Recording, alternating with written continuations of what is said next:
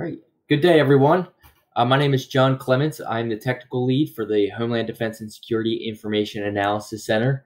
Just a little bit of background if you're unfamiliar with HDIAC and our mission. HDIAC is a contractor-run government-funded organization, falls under the Defense Technical Information Center. And our goal is essentially to fuse information, scientific and technical information, to the defense research and engineering community. And that includes our industry and academic partners. And we do this in a number of ways. And one of those ways is by producing monthly webinars, such as this one. So, and this is just these webinars. The goal is to get this information out to the community at large, ongoing research and ongoing efforts throughout the Department of Defense. So I'd like to welcome everybody to this webinar, the Department of Defense role in the Committee on Foreign Investment in the United States, CFIUS, as I've been calling it. And we have two presenters that are going to be discussing this with you through the presentation. Just a couple quick admin notes ahead of time. For one, if you're dialed in on the phone and you can't see the slides, do not worry. We will be posting this up on YouTube at the end. So by tomorrow, there will be a follow-on email that will come out and announcing where the link is to access this webinar. So you'll be able to see the slides. There is quite a bit of graphics on the slide, so my apologies for those that are dialed in that we if you don't have a read ahead.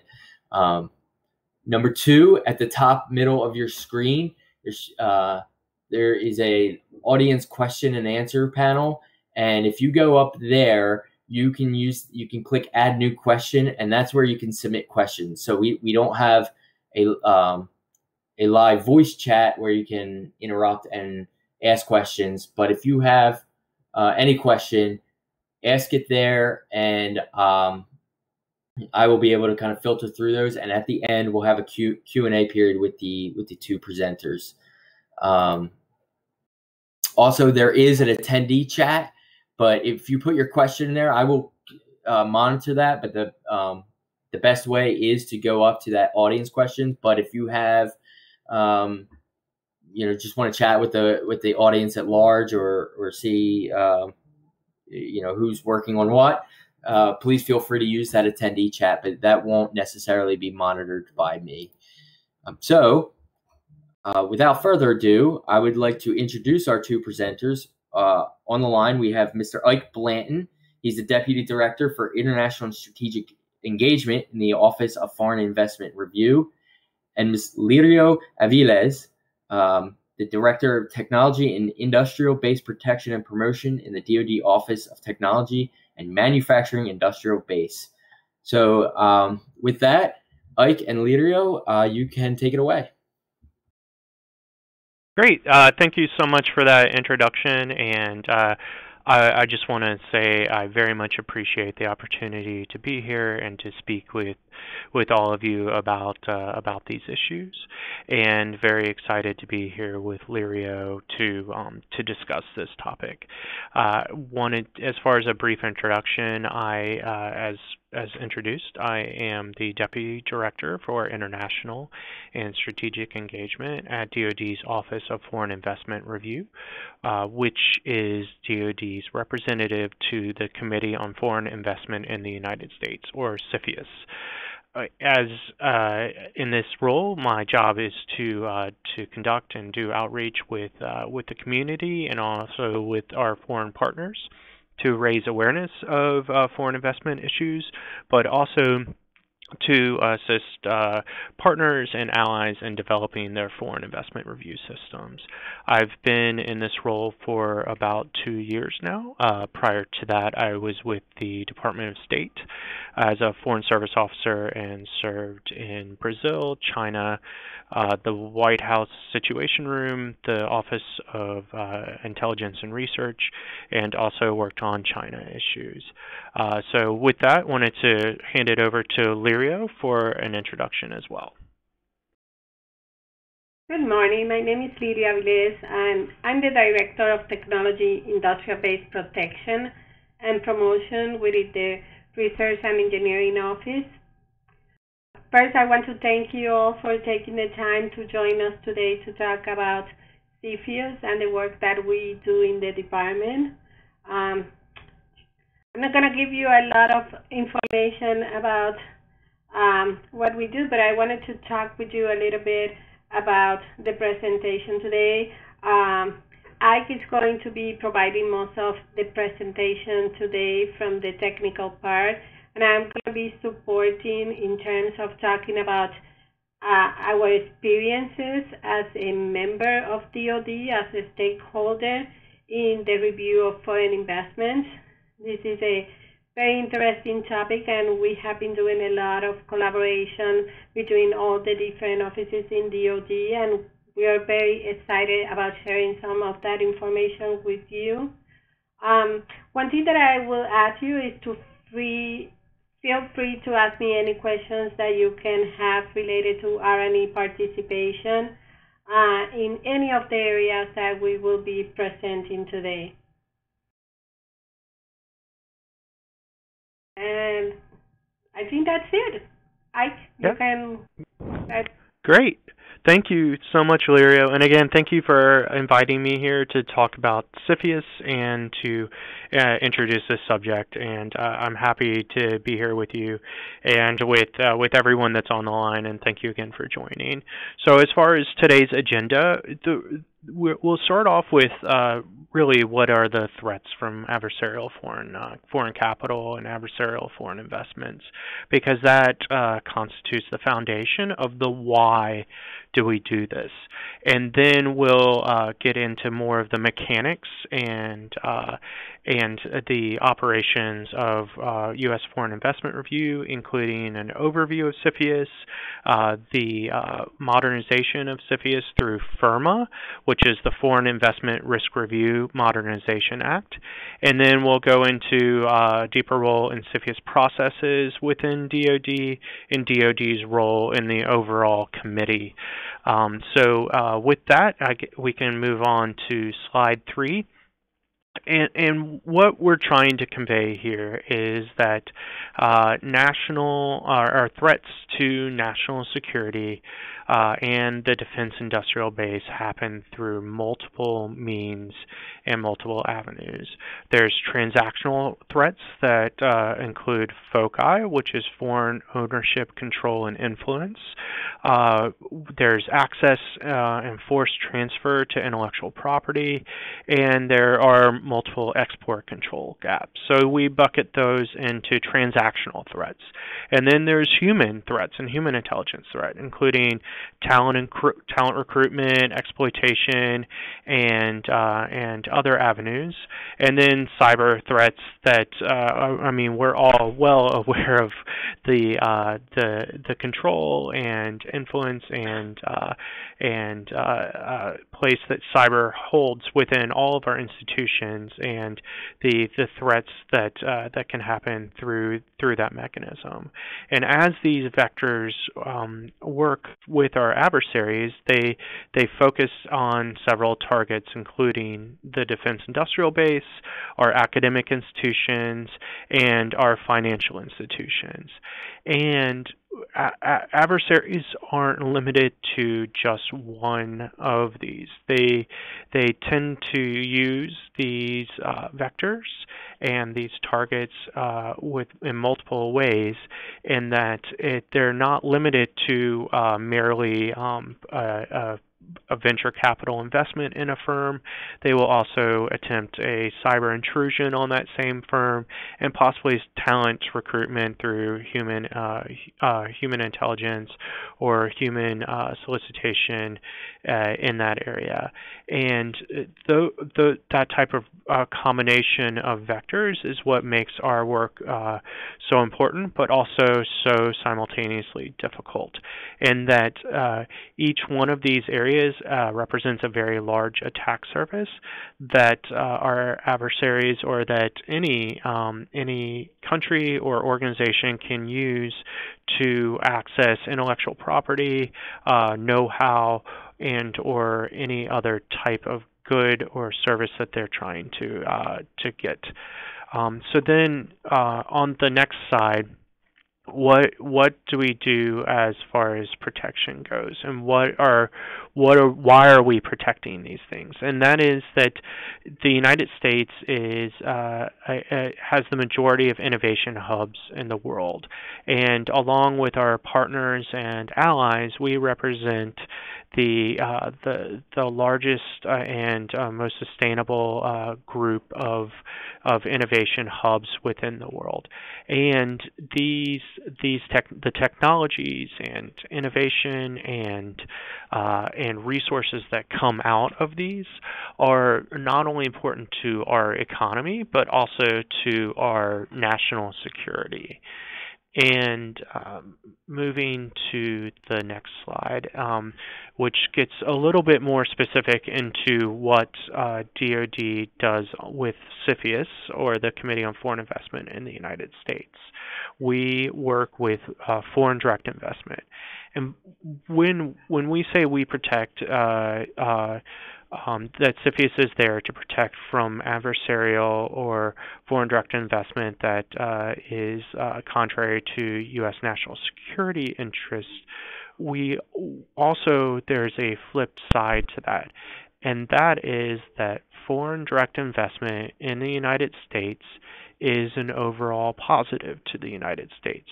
Not every foreign investor and not every foreign piece of capital that comes into the United States is adversarial.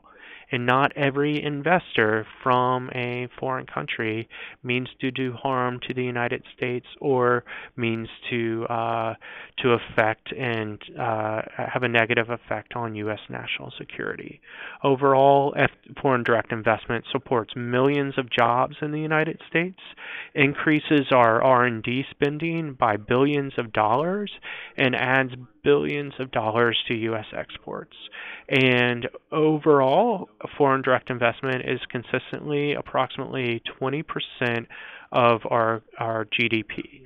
So I don't want to miss throw out the good with the bad, in that's what CFIUS's job is to separate malintent from or malign intent from positive intent. And I want to continue to reiterate that foreign investment in the United States is an overall positive and has an overall positive impact on our economy and our national security.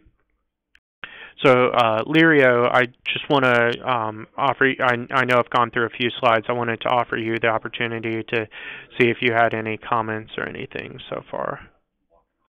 No, we are pretty much in agreement that it's a positive area.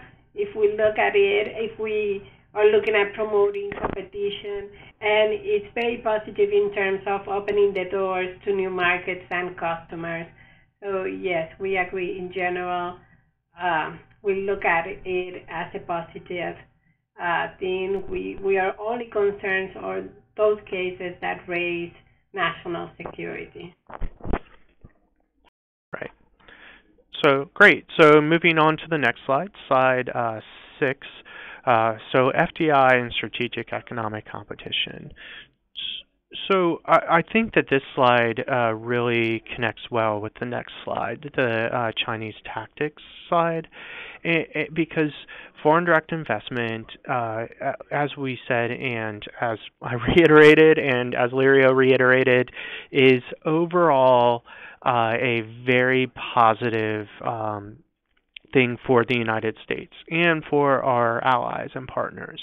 However, some countries leverage FDI and foreign direct investment to gain access to new capabilities, gain access to people, processes, patents and gain access to the defense industrial base supply chain.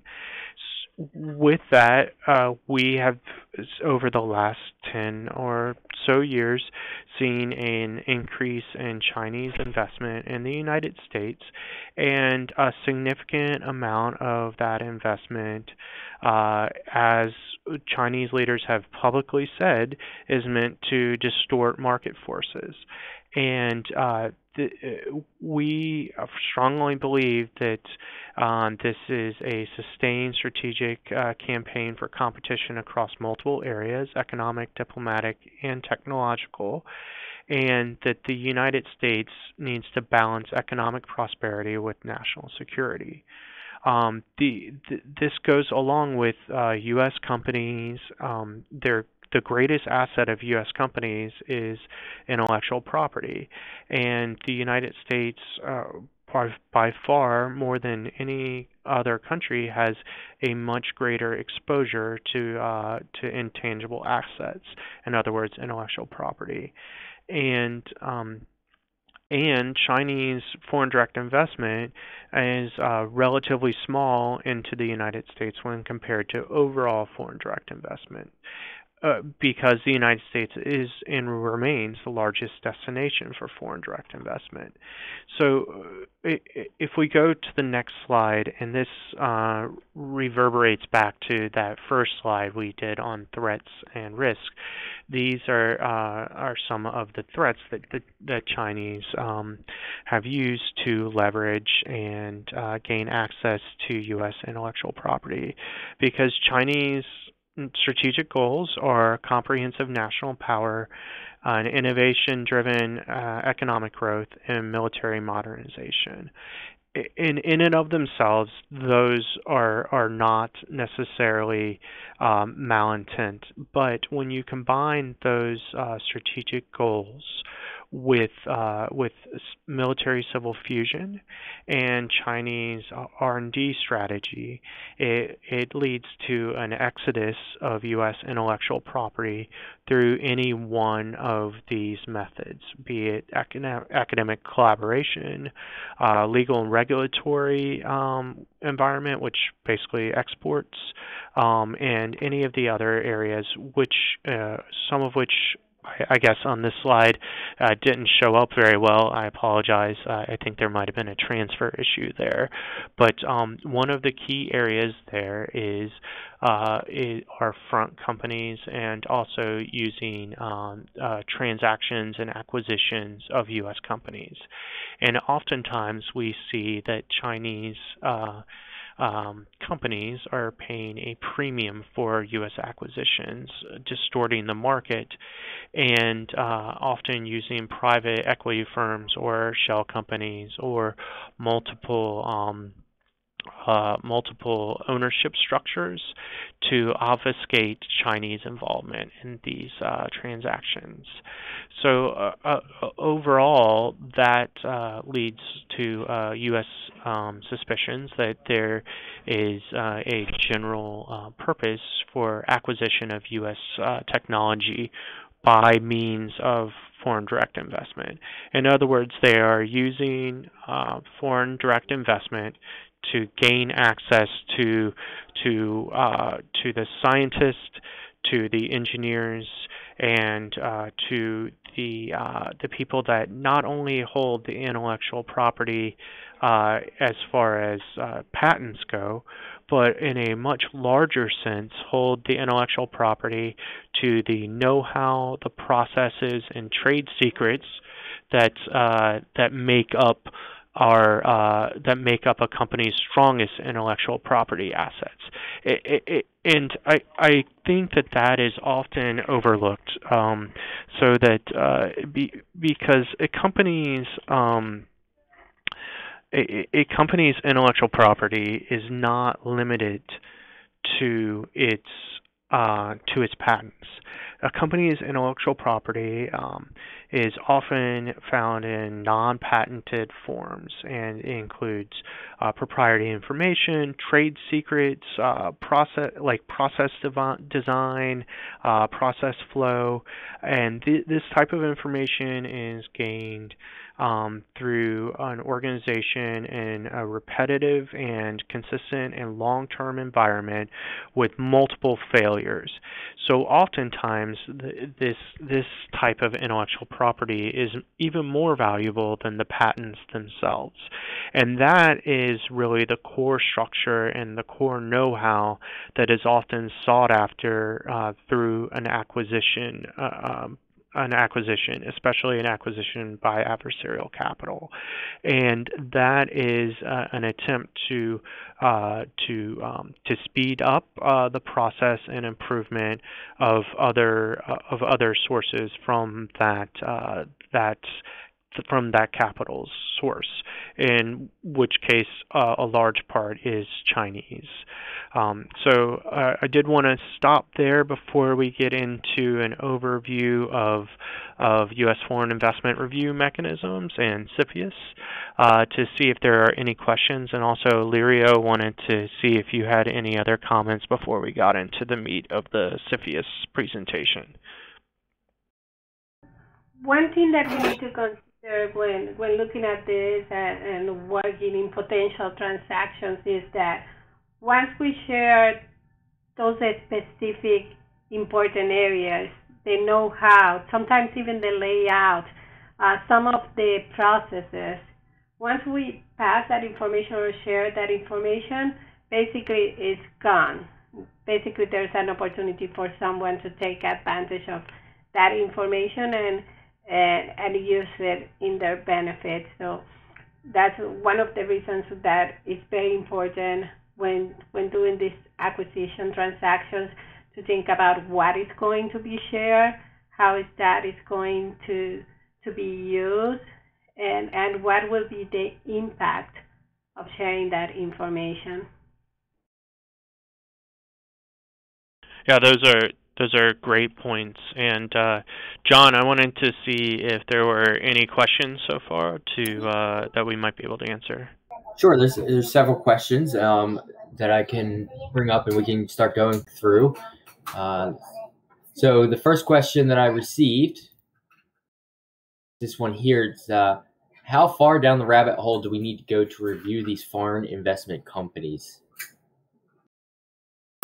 Wow, that's a great question, because it's one that is very difficult even for our office with the resources that we have. And I take that to mean how much due diligence should a company do when they're approached by an acquirer, even if that acquirer appears to be domestic. And I think that a cautious approach and data-oriented approach is the best way to go after that. Using open source information, using any type of open source database that is available to the company, be it Bloomberg or otherwise. As a government employee, I want to state that that is not an endorsement of Bloomberg. It is just an example of one of the many and multitude of databases that are available. But I think that there is a significant amount of open source information available on companies that can be used. And I think requesting that information from the acquirer can also often provide you with some additional background and information, such as requesting the board of directors of the company, their names and background, as well as maybe who the financial backers are or owners are of the company. And if you see shell company after shell company, it's not those often are used for tax purposes and not just to obfuscate for intelligence purposes. So I don't want to, raise unwarranted red flags, but I do think that there is a significant amount of work that can be done to vet companies. And again, it's something that we struggle with even here with our resources. Lirio, I wanted to see if you had anything to add to that. Yes, I would say for us, the beginning is use open sources. I think there are a couple of questions that you can ask yourself when you are trying to identify additional information through open sources. You can look at what are the products that they have right now and what are the markets that they have those products in. Basically, who are they doing business for, the manufacturing lines, the products that they have right now? Could be an indication of what they are doing. Also, understanding the reason for the acquisition or the interest in being part of your company will help you to understand better what are their products, where are they moving their products, and what potential foreign influence they may have. Okay, great. Thank you. I'll move on to the next question. Is that okay? Yeah, of course. Please do. Okay. All right, I'll move on to the next question. What does it meant to distort market forces? So what that means is the Chinese government in particular is using its political and economic will to change or distort the value of things. In other words, they are often overpaying for certain intellectual property to gain access to that intellectual property and then produce that thing in China at a lower price because it is subsidized by the Chinese government than can be produced anywhere else. So that's usually what we mean by that. In other words, overpaying for things in order to increase their own domestic capability and production.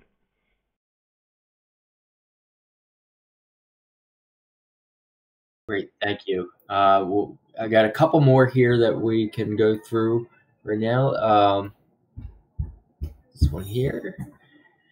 Yeah, there seems to be a growing trend in Chinese investments and/or purchase of U.S. companies. From an export control perspective, do you feel that this may be a way to circumvent the U.S. Person Directive? Lirio, I'm going to push that question over to you from the export control side. Could you repeat the end of the question? From the export control perspective? Did you ask me to repeat the question? Yes, please. Sorry. So the question is, there seems to be a growing trend in Chinese investments and/or purchases of U.S. companies. From an export control perspective, do you feel that this may be a way to circumvent the U.S. Person Directive? I think export controls can support some of the protections that we have. I think in all the activities that we do, we try to create a balance between protection and promotion. So we want to use our tools like CFIUS, export controls, and other different tools for protection with a consideration of what will be the impact to our industrial base and how that will affect our ability to compete, specifically very important in emerging technologies where the technology is relatively new and we want to be sure that we have participation in the market.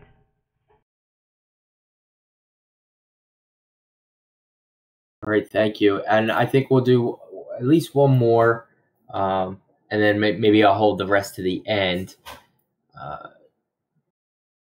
So this one is, when China buys U.S. debt, is there a DoD angle to this? I'm not sure how to answer that question. I think that's referring to, if that's referring to U.S. national debt. I'm not sure there's a DoD angle to that. That's far outside of my lane. If we're talking about China purchasing corporate debt, then I think that's a different question, and oftentimes we've seen an increase in Chinese purchase of convertible debt. So in other words, debt that can convert into stock ownership, and that has increased, and that is problematic, especially when and if it relates to companies that produce high tech. Okay, thank you. And we'll do this one last one. Development of emerging technologies are important to establishing and maintaining U.S. economic growth and security. How are emerging technologies protected by the CFIUS process? And you may be going over this later in the presentation, so if that's the case, we can defer it. But I mean, that is the case, and I think it's actually a great segue. So thanks for throwing that softball. Whoever in the audience threw that up, I really appreciate it.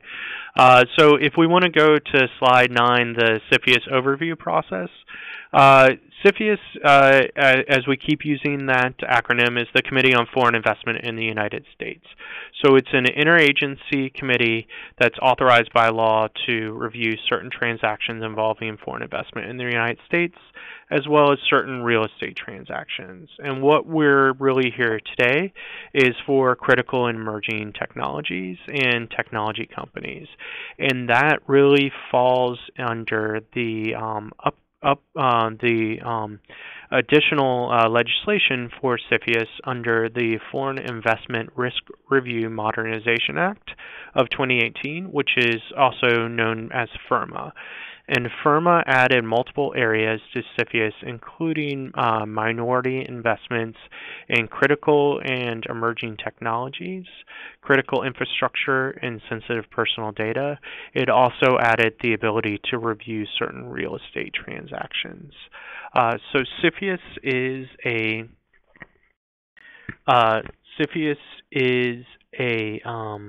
has a relatively short timeline. There's a 45-day review period followed by a 45-day investigation, so a total of 90 days. FIRMA also added a declaration filing process, which is a shortened filing, and that is only 30 days. And so with that, and within those 45 and 90-day periods, CFIUS as a committee represents multiple stakeholders in multiple departments, from the Department of Commerce, Department of Homeland Security, Department of Energy, Department of Justice, the Office of Science and Technology of the President, the United States Trade Representative, State Department, and Department of Treasury as the chair. And DoD within that committee structure also has its own set of stakeholders from the various from Army, Navy, Air Force, Marine, Space Force, to all of the various departments and agencies within DoD as well. So these reviews, while relatively short in period, are reviewed by multiple parties within DoD. And so moving on to the next slide, slide 10, as far as CFIUS goes, CFIUS's key attributes and key and primary goal is to protect national security from the risks presented by adversarial capital. And it does this by focusing on the national security risks, not other policy interests like economic security and and any other policy interests that might come in. It solely reviews transactions from a national security perspective. Each transaction undergoes a rigorous analytical process, understanding that each one is unique, and we do this by basing an analysis on the threat, vulnerability, and consequence of the transaction. It's important to note that CFIUS is a last resort authority, and all other authorities available to the federal government should be considered before CFIUS authorities are engaged. Also important to note is CFIUS is a highly confidential process. CFIUS does not confirm or deny that a case has been before the committee. All filings with CFIUS are held highly confidential and are not shared outside the committee. And any questions and answers that we ask of the parties are also held very confidential and not shared. As far as CFIUS jurisdiction, and I think this goes to that question where CFIUS, traditional CFIUS before FIRMA meant any transaction that resulted in a foreign entity taking control of a U.S. business. And then the next portion is the FIRMA additions, where any transaction that results in a foreign entity taking a non-passive investment in a U.S. business that designs, tests, manufactures, fabricates, or develops a critical technology, that participates in critical infrastructure, or that maintains certain sets of personal data, any investment, minority investment in those areas are generally reviewable by CFIUS. FIRMA also added certain real estate transactions that are proximate to military installations or maritime or airports. So going on to the next slide, slide 11, this goes into a little bit more detail on those, but go ahead. Yes, Lirio, go ahead. Yes. I just wanted to mention from the previous slides, I wanted to give you guys an idea of what do we do during the review as a DoD stakeholder. Irmie is one of the offices that work with industrial policy to provide inputs and assess the national security potential concerns or risk. So we go through a process internally that it needs to be done fast so we can provide the inputs to industrial policy within those 45 days. We do a series of reviews with our subject matter experts, and we include subject matter experts of all the different offices that work with us and different agencies. We have subject matter experts from DARPA, from the labs, from the different organizations looking at those cases and looking at it from a research and engineering perspective, which includes what was mentioned in the previous question. Yes, we look at the emerging technologies, and that's one element that we consider if this will in some way will impact the development of those technology priorities. And then from there, we create what we call an Irmie consolidated response with our recommendations and our complete assessment. And most of the offices that are part of this process do a very similar process where they go to their subject matter experts and from their perspective provide inputs about any security or concerns related to the transaction.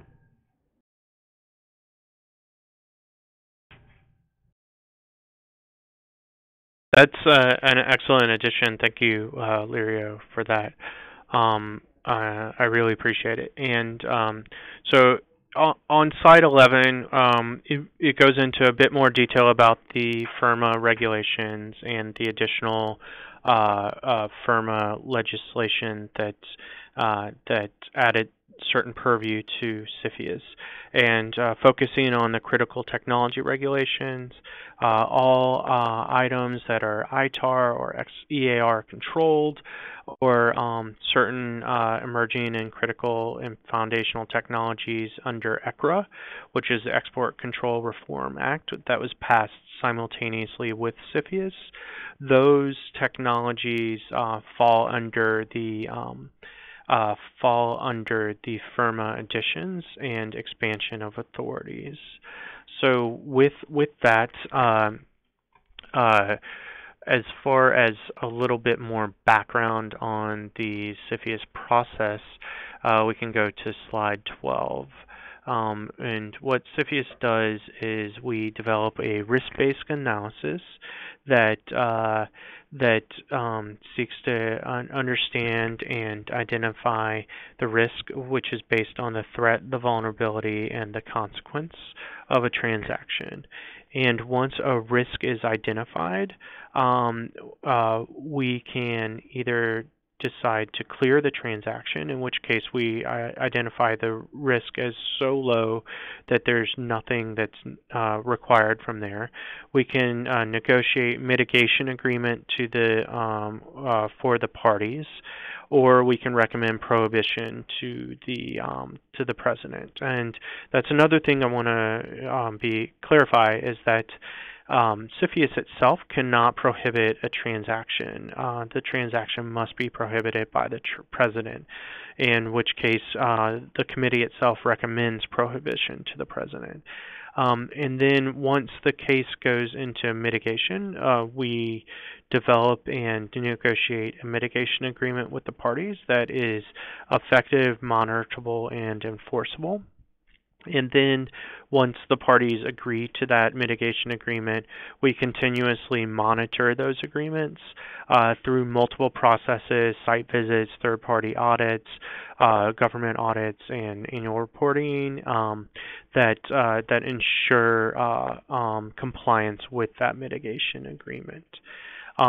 And then on the right side is a little bit more detail as far as the review process goes for both the regular filings and declarations. And then on to the next slide.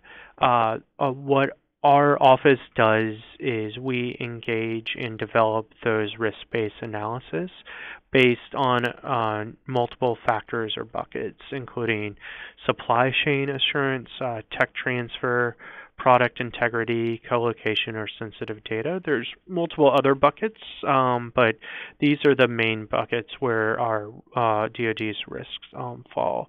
And again, we do that by looking at the threat assessment and developing the vulnerability and consequences from that assessment. We try to view and see whether the technology is critical to DoD or to national security writ large, by understanding the uniqueness of the technology, or whether or not the technology provides an advantage or even has promising future applications to DoD or to national security interests. We also look at what is required to advance other technologies, or whether the technology itself is used to advance other technologies or to improve or maintain system performance in that area. We additionally look to understand whether or not there are substitute technologies available, or what specialized knowledge and skills are required to design and manufacture the item that the technology falls under. And with all of that, that's really where the DoD CFIUS process is best suited to protect critical and emerging technologies. In other words, if foreign capital, and particularly adversarial capital, is attempting to gain access to certain intellectual property that is included or involved in a critical or emerging technology. We evaluate that transaction and that technology, and do that in accordance with and in consultation with Irmie, which is where Lirio's office is. So, Lirio, I wanted to ask if you had anything you'd like to add to that process and the protection methodology there. Yeah, so we actually have a couple of questions that we ask to our subject matter experts to understand what are the potential risks. One of the main questions is, obviously, if the technology is critical or not. And if they consider that technology critical, why it's critical. And then from there, we try to understand what could be the areas of concern with that specific transaction or the technology. Are we losing intellectual property? We have a concern about the talent or the critical areas, the design skills, the manufacturing skills. Do we have concerns about protection of the infrastructure? What we consider are the critical capabilities? Do we have concerns about our ability to compete, our innovation-based health? What specific could be the concerns and consequences of a transaction?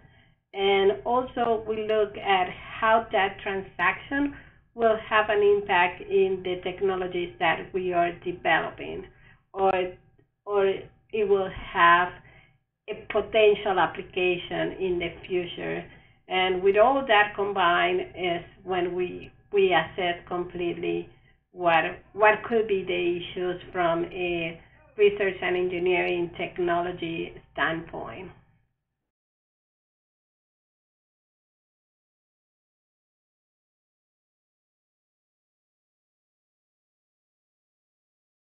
So, John, I think now's a good time to open it up to any additional questions or further questions. I don't want to bore people by reading the slides, but I also understand that some people have been calling in, so I'm happy to go into additional detail.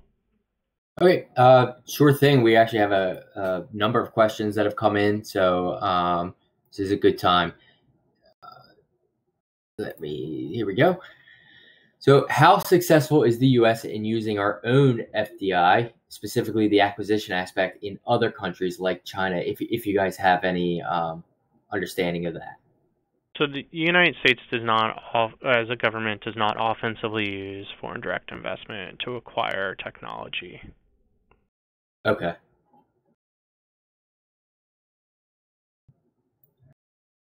And that goes back, I think, to the market exploitation question and disrupting market forces question. John, sorry, I didn't mean to sound so short with you. That's I think or short with the question asker. I apologize if it came across like that.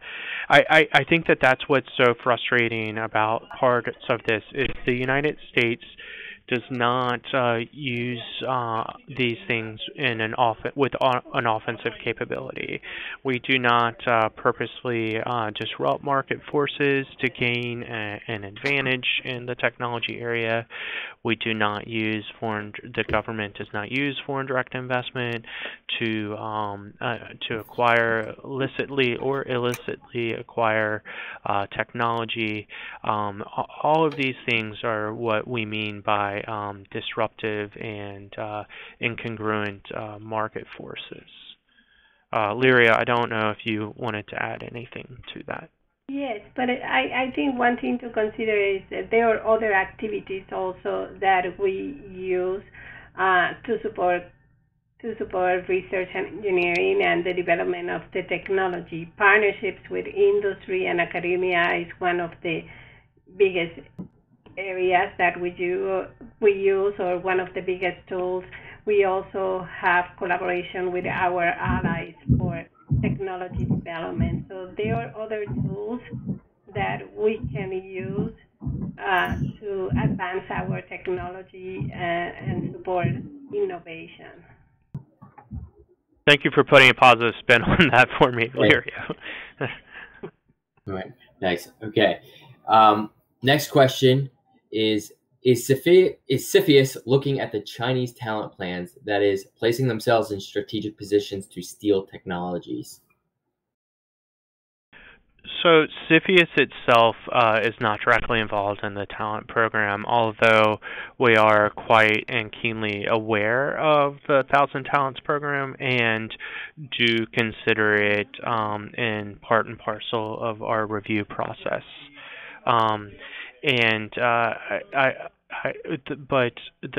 If we go back to one of our previous slides, the talent acquisition process, I believe it was slide 8. I'll have to just one moment look that up. But the talent acquisition process is indeed one of the methodologies that is used to acquire intellectual property. So it's actually on slide 7. So that is one of these circles, and you have the talent recruitment programs and the use of non-traditional collectors to acquire these technologies. Great, thank you. This may be out of your lane a little bit, but are there similar efforts in place to monitor foreign investment into non-U.S. companies that may be vulnerable to unwanted technology transfer? So actually, that's quite in my lane as our international outreach. We work with our partners and allies on these sorts of issues consistently and constantly. I would note that the European Union 2 years ago, and then approximately 1 year ago was the deadline for enactment by members, enacted a framework for foreign investment review. Our colleagues in the UK just a couple of months ago enacted a National Security Investment Act, which increases and redoubles their efforts to review the national security risk associated with acquisitions. Canada has the Investment Canada Act. Japan is very far along and has multiple layers of protection for this sorts of investments. Australia does as well. New Zealand has recently enacted expansions to their investment review. So I don't mean to not call out or name other U.S. allies and partners as well, because just that the list would be so long that this is definitely something that would be, if you forgive me, a bit in vogue, and that it's something that's coming to the attention of partners, it's coming to the attention of allies, and everyone is seeing their intellectual property, their industrial base being purchased and used by foreign capital, and particularly adversarial capital. So there are plenty of countries with these type of laws that protect them from foreign investment that's contrary to their national security interests. Additionally, we work with our foreign partners on these sort of things by sharing trends and analysis on these cases as well. Very good. Thank you. And next question. This seems to be focused on established publicly traded companies. How do you handle foreign investment in startups and privately held companies? Yeah, so this is not actually focused on established publicly traded companies. This CFIUS is and looks for investments across the board and across the corporate size range, for everything from very small businesses to very large businesses. We have an entire team that's devoted to finding those types of acquisitions that wouldn't normally show up on the front page of the of whatever financial newspaper you'd like to name, but we consistently look for and look at those transactions, and I would say that those types of transactions make up the bulk of our reviews.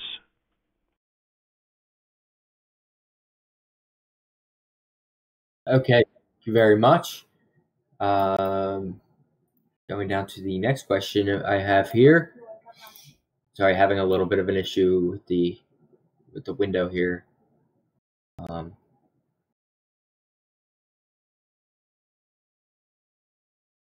Sorry, there we go. Apologies. All right, how has stakeholder engagement helped the CFIUS process? What are the potential gaps that need to be mitigated to make the process more efficient? Lirio, I might, as a stakeholder, I don't want to speak for our stakeholders, so I might ask you to address that question. Understanding that this is a public audience as well. Yeah, so I think having these engagements, at least we do training internally with our subject matter experts, gives you a bigger vision, more understanding of what the process requires, what are the things that we are looking at, and it also opens the conversation about what are the potential risks, what are the potential analysis that can be done to determine the risk, etc. So I think it's an opportunity for all of us to be aware of the possibilities, understand the consequences, and provide the information needed to evaluate the cases.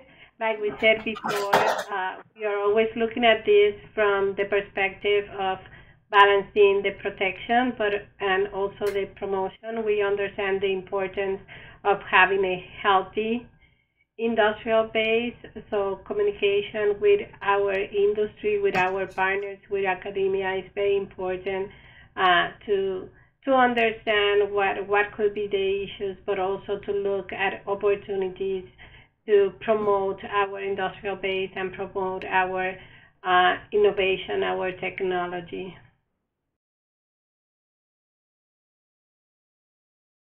I hope that answers the question. Yeah, I think it was great. I'll move on to this next question. And in the interest of time, this may be our last question, depending on how long the answer goes.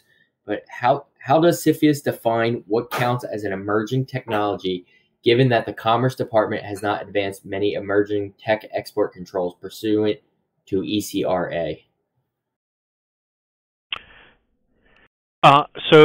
Under current legislation, CFIUS's definition of export controls is tied to and wedded to that definition. Regarding any changes, potential or otherwise, to that law, I would not comment on that, but would agree with the premise of the question. Okay, and then there's one more, and I believe you did touch on it, but I'm going to put it up here. The inquirer actually acknowledged it, maybe discussed in later slides, and I believe you did. But how much time does CFIUS have to make a determination as to whether an acquirer is in the best interest of the U.S. government, and is that sufficient time to properly vet the company? This includes looking at shell companies, etc. Yeah, so it's a 45-day period followed by a 45-day review.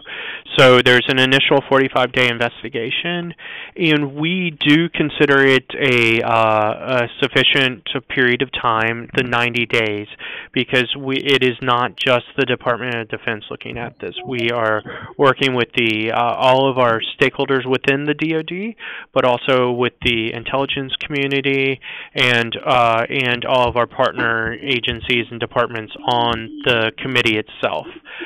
In addition to that, one thing we didn't really touch on is that the committee can ask any question of the parties, and they're required to answer fully and completely within 2 days. So we use that to really get down into the ownership structure and any financial ownership or control issues or influence issues that might arise from the transaction or within companies. We use that question period to really get into that information. And we do view the answers as very much a trust but verify process, in that we look to verify and understand the completeness of the answers. And just if there's not enough from that, any wrong answer on a CFIUS or incomplete answer, if it's deemed material to the CFIUS process, it can cause the case to be re-reviewed if we find out about that. So there's definitely an interest for the parties to answer completely and honestly, and we work with the full power and authority of the U.S. government to ensure that they're doing so. All right, great. Well, thank you very much. That brings us to 1 p.m. So out of respect for everybody's timelines, I'm going to have to end it there. There's a couple of questions we did not get to. So what I will do is put them together in an email, and I will send them over to Crystal, Ike, and Lirio to see if they can provide answers, and I can try to provide them via email. Since everybody registered, I can try to provide them back to the inquirers specifically. Unfortunately, the group doesn't get to hear the whole answer, but at least the person that asked the question will get it. If you have any further questions and want to get in touch with the people that provided the overview here, you can always reach out to me. My name is John Clements, and you can reach out to contact@HDIAC.org, and I can reach out to them and get you guys in touch with each other if you have further questions or think that you can bring something to the table. That's what these webinars are all about, is trying to create more collaboration across the communities. Ike or Lirio, do you have any parting remarks? I just want to thank oh, go ahead, Lirio. Sorry, go ahead. Just want to thank you for putting this together for us, and thank HDIAC and DTIC for inviting us and give us the opportunity to talk with all of you about CFIUS. Ike? Yep, just want to reiterate that and thank everyone for your time, your effort, the excellent questions, and for your attention today. I really appreciate it. All right, well, thank you very much. I'm going to go ahead and close it out. Thank you to everybody who participated. Thank you all.